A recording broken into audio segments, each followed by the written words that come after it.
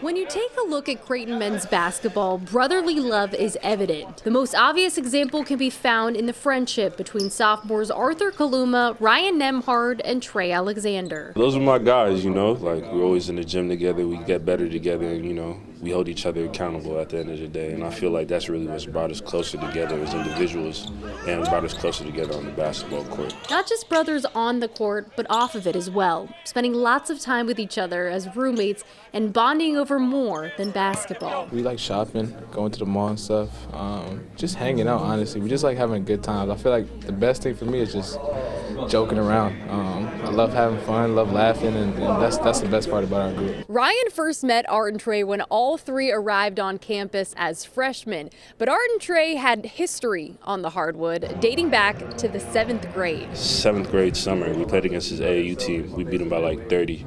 But he was hooping that game. He had about like 21 on us. I think they just were super tall. We were in the 7th grade and they had a 6'9" guy. Art was already 6'6". So it really wasn't fair. From hooping against each other to hooping together, the trio are hoping they can help lead Creighton to a Sweet 16 victory and march on to the Elite Eight. At the KFC Yum Center, Ellie French, KTV News Watch 7 Sports.